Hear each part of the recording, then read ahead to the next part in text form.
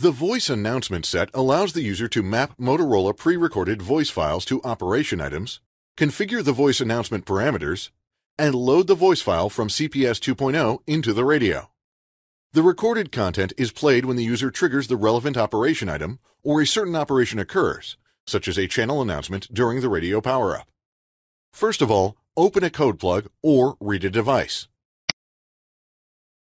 Once the configuration is loaded, open General folder and then Voice Announcement Set.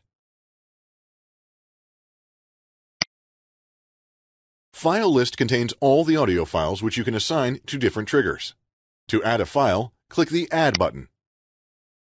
Now you can see all available audio files that you can add to your file list. If you want to add more audio files, add them to the Voice Announcement folder located in your CPS 2.0 installation folder, and they will appear on the list. Select the audio files you want to use and click OK.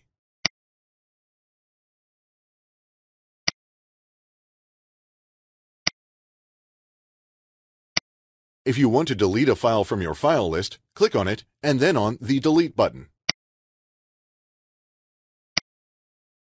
Once you have some files on the file list, you can assign them to specific triggers. Scroll down to Voice Announcement File Selection. Here you can see a list of events. If you click on the editable field next to it, you will be presented with a list of audio files you can assign to it.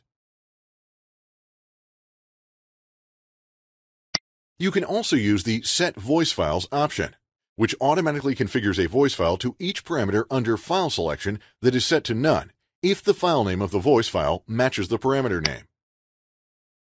You can also clear all voice file selections by clicking on the Clear Voice Files button.